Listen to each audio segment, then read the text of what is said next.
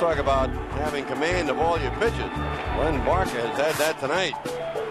Swing and a miss. I was throwing the ball real well. Fastball blazed across the outside part of the plate, a strike. Good fastball, but after the third inning, I started throwing curveball. Barker to the windup. Oh, did he break off a dandy curveball? He has retired 21 men in a row. Realistically, you can't get a no-hitter really until the last inning and get those last few outs. I mean, anything can happen.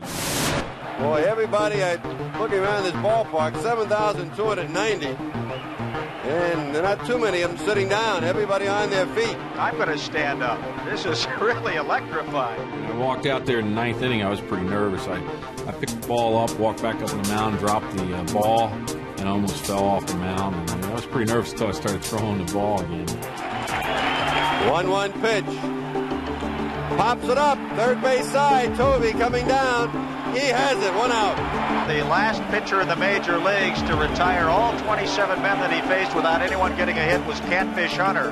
And that came 13 years ago on May 8, 1968. It was exciting, not only for me and my teammates, but for the whole city of Cleveland. You should see the crowd down on that field next to the Indian dugout of reporters, TV cameras.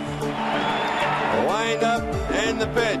He struck him out. Strike 3. 11 strikeouts for Len Barker. Felt like I was in the zone. I could throw the ball anywhere I wanted to throw, and it would be a strike. And that's exactly what happened. Len Barker on the verge of really one of the great games in baseball history. This place is bedlam, Herb. It is absolutely pandemonium here at the stadium. Ernie Witt stands in. Wind-up. Here it comes. Fly ball center field. Manning coming on. He's there. He catches it. Len Barker has pitched the no-hitter.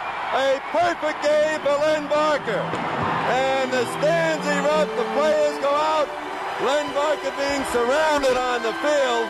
He has made baseball history here tonight. And then when he hit the ball and he hit it to center field, I knew he wasn't going to drop the ball. I gave him the ball. He came running in and gave me a hug, and he asked me, he said, here's the ball. And I said, no, I'm giving it to you for, for all the things you've done.